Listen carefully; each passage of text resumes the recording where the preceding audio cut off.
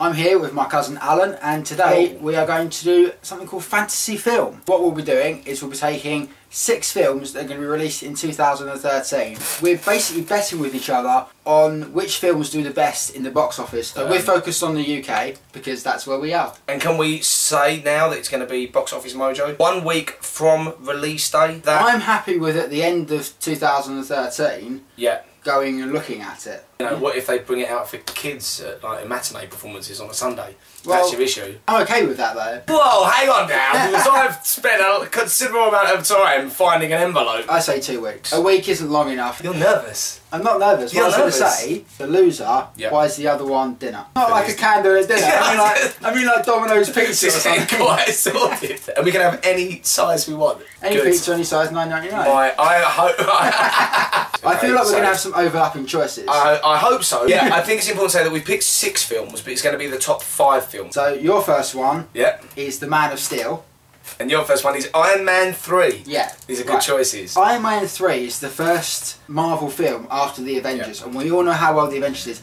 Essentially, it's not just a sequel to Iron Man 2 and wrapping up a trilogy, it's a sequel to the Avengers. And I do think that's going to make it the biggest superhero film of next year. So, I've picked Man of Steel. I was a bit worried because I don't think you can just assume it's going to be brilliant, because look at Batman Begins, you know, it had to come after a damaged franchise. However many Batman nuts there are in the world right now, and there were a lot, Batman Begins came out, they weren't. But those Batman nuts are going to flock to the Man of Steel. Absolutely. For one reason. Christopher Nolan's name just appears in the trailer. Christopher Nolan! Is he Lex Luthor or something? What's going on? The bit I'm looking forward to the most is when the credits roll and it goes, "Somebody save me!" Oh, I've just read your number 2. I don't have this. Monsters University. Your number 2 is The Hobbit Part 2. Monsters University, I think it's going to be huge. It gets the kids market, gets all the people that love Toy Story, Monsters Inc. Do you know why I didn't put Monsters University in there? As a sequel, possibly might have been too long after Monsters Inc. and the kids might not be familiar with it. Okay, so The Hobbit Part 2, with the success of The Hobbit. The Hobbit Part 1 was the 4th highest grossing film in the UK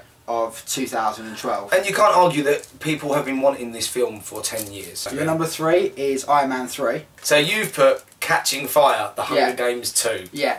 The Hunger Games was so popular, and I don't think that's going to stop with The Hunger Games Part 2. And it's that whole tween-age thing, isn't it? I think it's going to be even more popular. I am inclined to agree, hence why I too have also put The Hunger Games 2. However, I felt dirty writing it down. And it's one of the reasons that I didn't put down the One Direction film. For the record, I didn't mind Hunger Games 1 until about an hour before the ending. There's a woman that can just press buttons and make dogs alive, which I don't understand. If I was a sponsor, you'd give them a machine gun or a flamethrower. They wanted to give them bread, didn't they? Bread? You've got Thor 2. I have got Thor 2. And you've got Man of Steel. Yeah.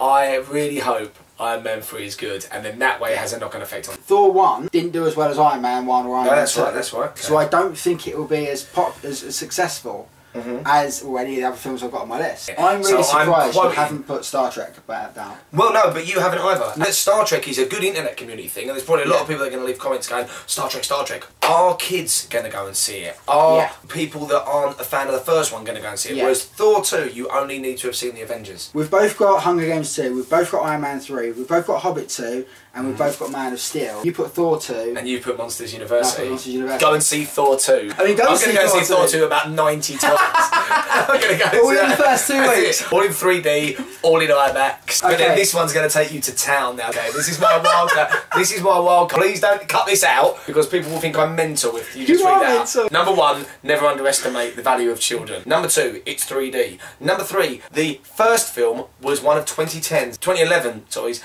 biggest hits. I have chosen as my number 6 wild card The Smurfs 2. The Smurfs 2. I'm telling you, man. My 6th choice. Now, I think The Smurfs 2 will beat this. Do you know what it is? No. It's The Host. Do you know what The Host is? No, but it's not going to do better than The Smurfs. An adaptation of Stephanie Meyer's other book. Stephanie Meyer, author of Twilight. Yeah, no, what? All the people that read Twilight are going to see The Host. Dear human race. No. If The Host outsells The Smurfs, right, there is something wrong with humanity. Stephanie Meyer should not be allowed near a computer. The good thing is here, and I think we can both say this, we have both made some very rational choices. And I do wonder who people are going to agree with. If you want to play along, just leave in the comments. Just 6 films. Play with your friends at home, school, work, whatever. Good luck, my friend.